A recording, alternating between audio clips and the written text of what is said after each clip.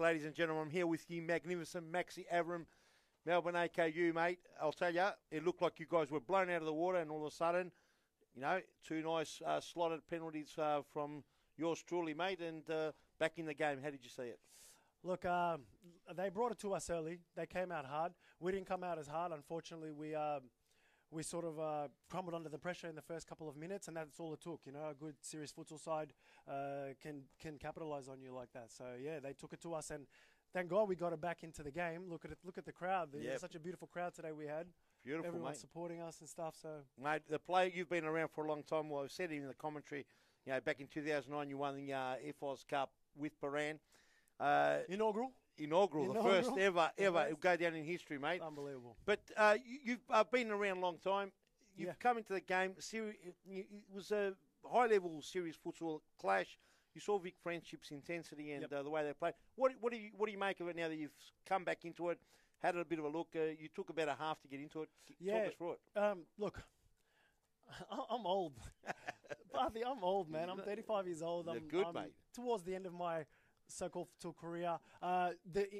It's just increased so much. The speed has gone up another level. Everyone's running rotations. Everyone's sharp. Everyone's talking. Goalkeepers are just unbelievable. You know, they can just save your games and stuff like that. So there's just the quality's increased tenfold.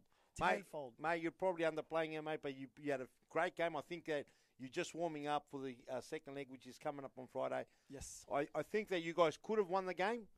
Credit to Vic Friendship for holding on, because you guys had the momentum. Yep. And, you know, this is a good squad. If it all goes well and you're in serious futsal, how do you see the squad developing through that? It was your aim to get in there, obviously. It has been. It's been a pretty long season.